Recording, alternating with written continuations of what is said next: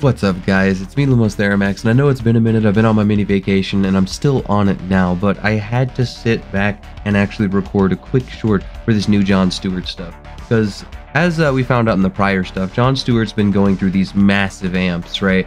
And we're getting confirmation that he didn't lose any of that. He's just as powerful as even in the newer content, the new central power battery that we actually saw him create at the 2021 run was still around, still relevant, and was actually powered by pure source energies. And this is actually kind of a big deal because pure source energies are like the best thing you can get in verse, at the current moment at least. The only thing else out there I could possibly imagine being similar would be like great darkness energies or something else along those lines. This is pretty wild, and Jon Stewart still seems to be that guy in this run, so I'm really interested to see exactly where things go from here, or if maybe some sort of nerf happens between then and the current day we find ourselves in.